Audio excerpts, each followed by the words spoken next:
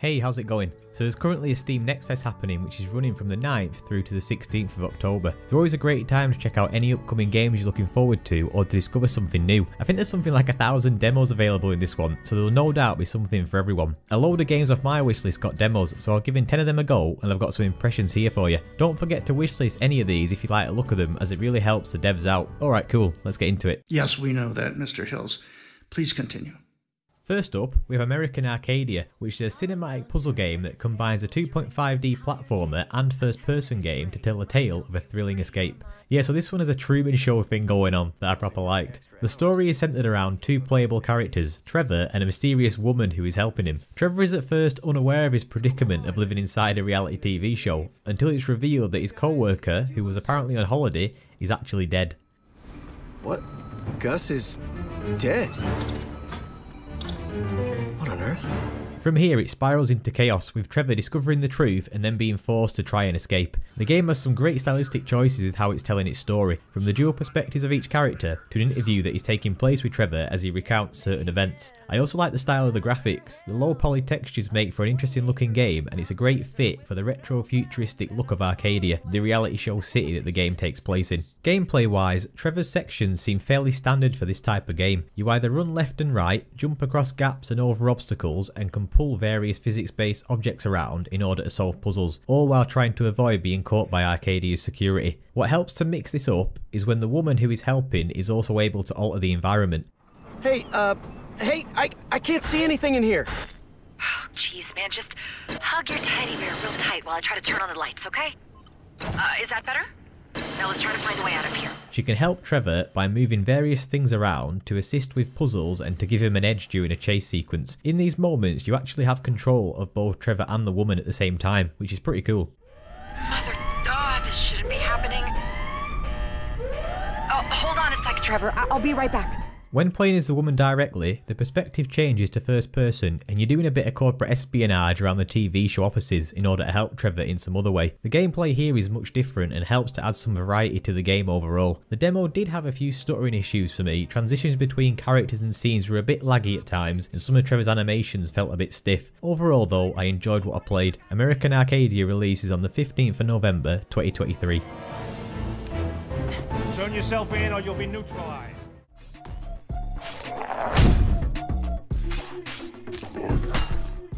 Another Crab's Treasure is a pretty funny take on a Souls-like game. You play as a hermit crab who is able to pick up a variety of different objects to use as its shell, which is essentially your shield. Each type of shell has unique stats and abilities which can change up how you play, and there are seriously loads of these. The game takes place in a kingdom on the verge of collapse, and the hermit crab is on a treasure hunt to buy back his repossessed shell. The kingdom in question is the ocean, and I guess it's in the state it's in because it is absolutely full to the brim with human crap all over the place. So just like in real life then. You even use microplastics to level up, and the loading screens have the recycling icon on them, so the devs are definitely trying to get a message across with this one, and rightly so. And I actually found this underwater setting to be a good fit for this style of game, and makes for some interesting places to explore. It also helps that how you get around is pretty good as well. There's some decent platforming mechanics here, and you're able to jump and swim, which acts as a sort of glide, use a grapple to reach higher places, and climb around on fishing nets. All of these different options make exploration quite enjoyable.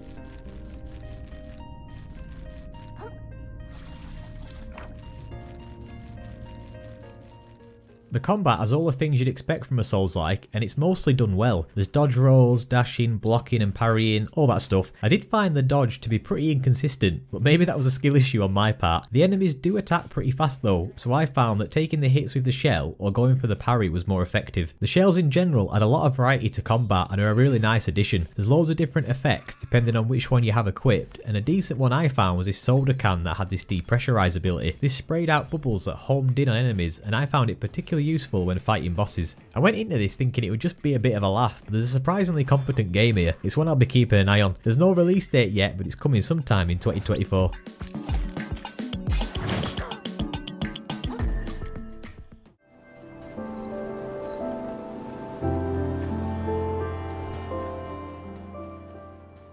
This next game is called Europa, and in it you play as an android called Z who sets out in search of answers in order to solve the mysteries in the ruins of a fallen utopia and discover the story of the last human alive.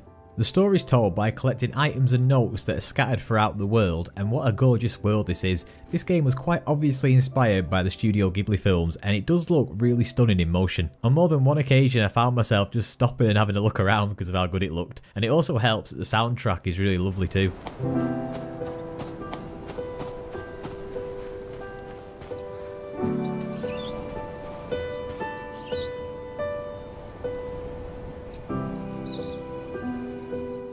The music and visuals just work well together and create this really relaxing vibe. The gameplay comes down to overcoming light puzzles and platforming sections in order to progress forward to the next area. You explore by running, jumping and gliding, and the jump distance and glide time can be increased by collecting these optional special items. Some of these require you to find ways up to the tops of buildings and can also be hidden away inside them. I don't think there's any enemies or combat, not from what I've seen so far anyway, but it doesn't seem like this would really fit the tone of the game. Something that I did feel was a bit out of place is the narration that goes along with each note that you find. The voice acting's fine, it just felt like it was unnecessary and goes against what the game is going for, but maybe that's just me. The demo was around 20 minutes long, and I'd be interested to know how long the full game is and if its gameplay can sustain more than a few hours. It's enjoyable, but there's not a huge amount of variation to it, though perhaps this changes as the game progresses. It's due out in 2024, but currently there's no specific date for it.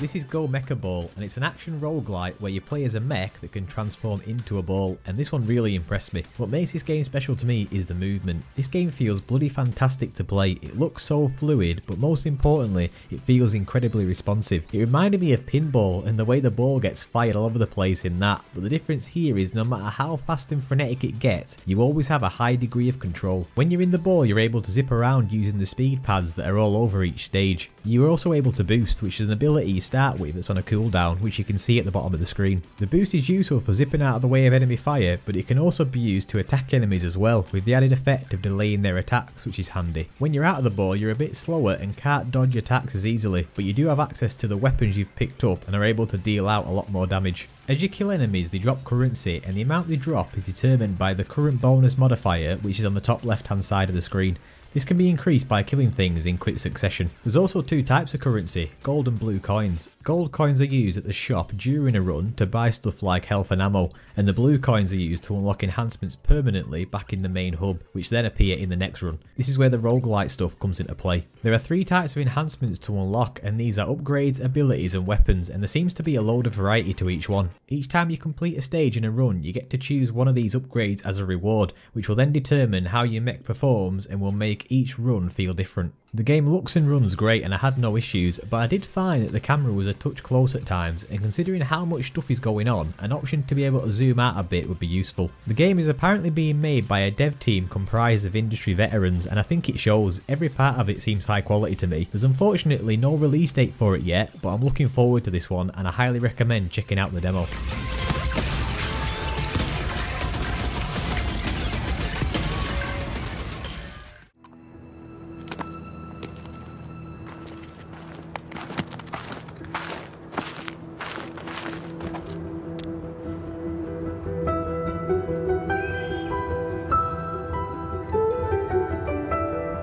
Next in the list is Jusant, and I'm cheating a bit here because I actually played this demo a few months ago, but it's back up as part of Next Fest, so I guess now is as good a time as any to talk about it. This game is being made by Don't Nod, the developers who are most known for the Life is Strange series, which I am also a big fan of. They have made other stuff such as Remember Me and Vampire, but the general consensus with those seemed to be that while the settings and characters are really interesting, the games suffer in the gameplay, specifically when there's combat involved, and I tend to agree with this. However, Jusant is quite a bit different to those other games and is described as an action puzzle climbing game. I don't think there's any combat at all in this one, which will no doubt work in its favour. In terms of the story, there's not much explained at the start, but to me it appears as though the planet's water has disappeared and the answers as to why this has happened might be at the top of an impossibly tall tower. The main character is also travelling with a mysterious creature, which I think will likely play an important role in the story. There's not much spoken dialogue, as I never saw another person in the demo, but the environmental storytelling is strong, and there's stuff like notes to find that give background information on the current area you're in. There are also these seashells that let you hear echoes of the past, which is quite intriguing.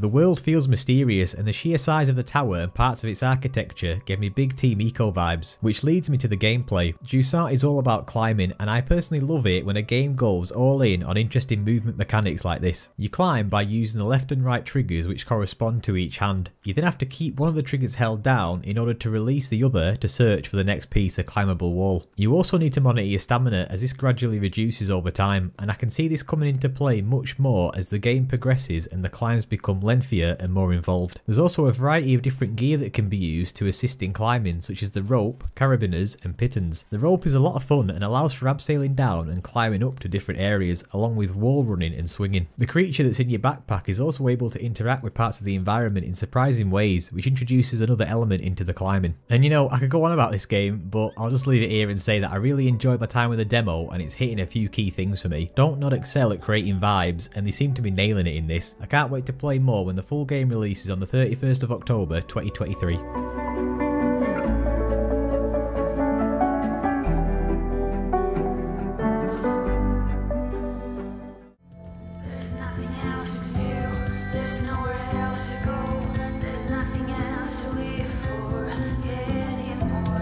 Laika Age 3 Blood is another game that instantly caught my attention when I first saw the trailer for it. It's a western inspired Motorvania set in a post-apocalyptic wasteland where you play as a mother coyote who descends into an endless path of vengeance to take back what her people lost. The game is pretty brutal, but it's got a strong visual style, and there are animated cutscenes that take place at key story moments which add something extra to its presentation. The soundtrack is also worth mentioning because everything I've heard so far is pretty amazing. I'm not sure if this is all original music made specifically for this game, but I won't be surprised if it is, as it perfectly fits with what's happening and enhances the moody atmosphere. In terms of its gameplay, what really sets this apart is that it's a Metroidvania that has you using a motorbike to navigate through its world. This makes its core gameplay quite a bit different to many other Metroidvanias, and in turn makes the controls take an extra bit of time to get the hang of. You're expected to pull off flips and land the right way up, brake at the right time, and change the direction and elevation of the bike, and you're doing a lot of this stuff at the same time, which means there's a lot to keep track of. Throw enemies into the mix and it can get a bit messy. The bike is also used in combat to both block bullets and deflect them back at enemies, and you start with a pistol that has 2 shots. You aim with the right stick and there's a limited slow-mo that kicks in, which is pretty helpful. Weapon ammo and abilities such as deflecting the bullets are restored by doing front and back flips. Literally everything in this game revolves around the bike, and I did find that over time the controls started to click and I was able to combine riding around with taking out enemies and landing jumps, and it all started to feel great.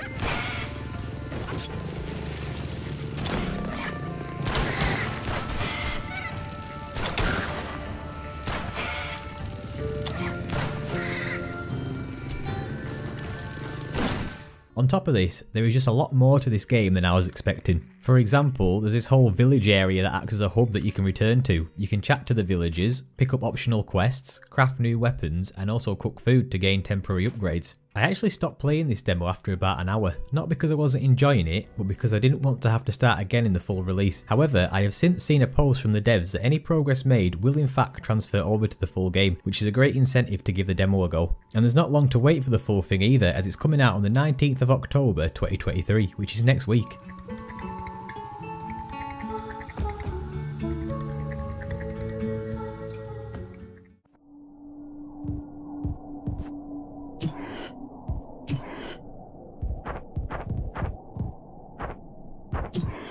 This next game is called Mosa Lina, and it's by far the most abstract game on this list. I also keep calling it Mona Lisa, which I think is intentional. It describes itself as a hostile interpretation of the immersive sim, where nothing is planned and everything works. And what does that mean? Well, I'm not 100% sure, but every scenario in this game is random, from the layout of the puzzles to the items that you're given to complete them. Its simple visual style reminded me of Baba Is You, and to be fair, this game broke my brain just as much as that one did. The main goal is to complete puzzles by collecting coins that open a portal, which you then need to return to in order to exit the stage, but it's far from that simple. That's because, as stated before, not only is everything random, but everything is also physics based and everything interacts with everything else, meaning every puzzle is unique and can be completed in many different ways. This means that it's entirely possible to be given items that might be useless for the puzzle you're in, to then getting items that completely trivialise the whole thing, to everything in between those two extremes, because anything can happen. And what the random nature of all this leads to is that it gets you thinking creatively, because you don't really have a choice to do anything else. It's always down to the player to figure out the solution, no matter how out of the box it might be. If this all sounds a bit mad, bad, it's because it kind of is. The best advice I can give you is to go and check the demo out for yourself. I found it to be both confusing and clever. Oh, and the full game is out on the 17th of October 2023, which is next week.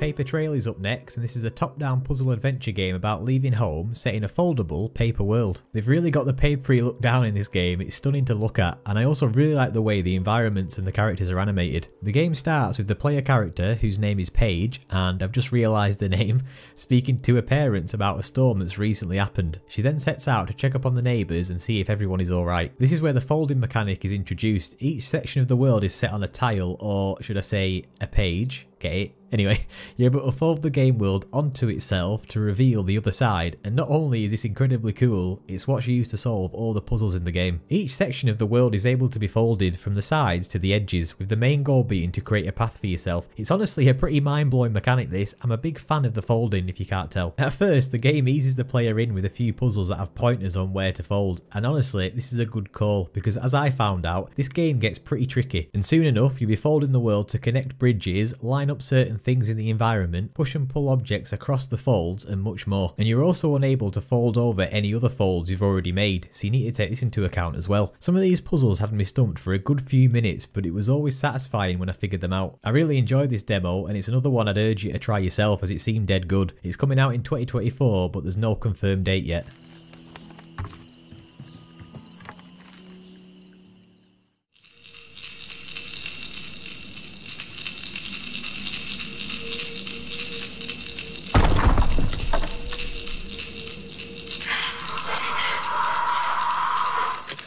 Saturnalia is a single-player survival horror game where you play as a cast of characters that are exploring an isolated village haunted by an ancient ritual. It was the visuals in this one that caught my attention. It's got this comic book style cell shading that looks great. The game follows 4 characters whose stories are all interconnected, and if they all happen to die, then the village changes its layout, so repeated playthroughs will never be the same, which is pretty cool. You start as this woman called Anita, who's a geologist working in the mines under the village. She had an affair and got pregnant with someone, and so is returning to collect her things and move away. Gameplay seems to consist of exploring areas and searching for items to interact with. There is also an emphasis on figuring out the right way to get to places around the village. There are maps to memorise where somewhere is, but this only lasts for a few minutes. I think the idea here is to eventually familiarise yourself with the layout of the village so you're not relying on the maps and then you're able to get around quicker, but then you risk this knowledge if you lose all your characters and then the village rearranges. There's also a detective investigation board which gets filled in with people, places and items of interest, and these get linked together if there's a connection. Your active missions are also stored here, and I get the feeling that this is something else that might be affected by the town rearranging. When it turned to night, the village took on this eerie purple haze and became a bit more difficult to navigate. You can use matches to light up the immediate area, but these are in limited supply. Oh, and there's also a creature stalking the streets, which isn't ideal. On one occasion it cornered me in a church, but I was able to dodge it and hide in a confession box until it left.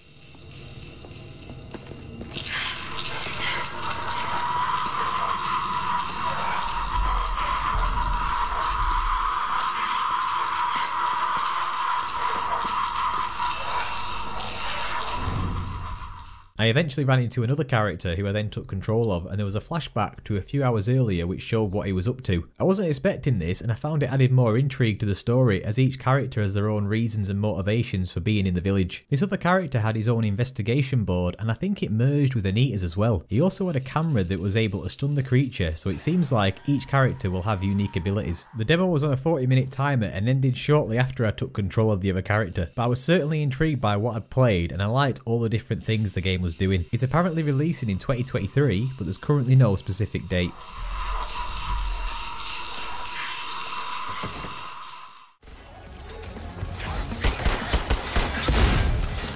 Lastly, we have Sentry. This is an FPS tower defense game where you defend your spaceship against an alien threat. You do this by setting up various traps and turrets and using environmental destruction to survive waves of enemies, and it can be played either solo or in co-op. The reason you're on a spaceship is because Earth has become overrun by aliens and so you're fleeing, but they're also boarding the ship you're on to destroy it from the inside. The ship has human cargo aboard, which is why you, the Sentry, have been activated and need to protect it by setting up defences. You start by choosing your loadout. You have a specific number of slots and each piece of gear takes up a certain amount of them, so you're limited by what you can take in. After you've chosen your gear, you're loaded into the stage to begin the preparation phase, and you're given a time limit in which to set up your defences before the aliens breach the door. Once your defences are down, the aliens will begin their assault and start making their way towards the goal. What's different about this tower defence game is that you're able to get involved and chip away at the enemies alongside your traps and turrets.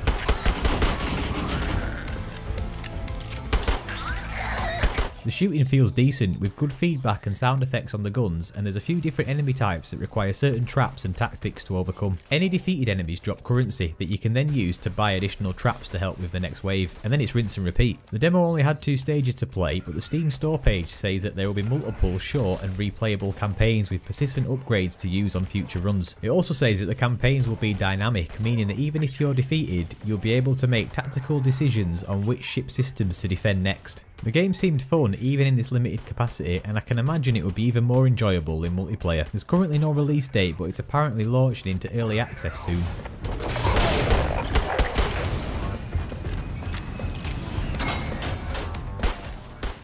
And that's my list. I hope you enjoyed it, and more than that, I hope you saw something that you like the look of and go and check it out. If you did, don't forget to stick it on your wish list, as it really does help the devs out. If you've played any interesting demos in this next fest, let me know in the comments below, as I'd love to give them a go. And as always, thanks for taking the time to watch this video. It really does mean a lot to me, and I'll hopefully see you in the next one. Cheers.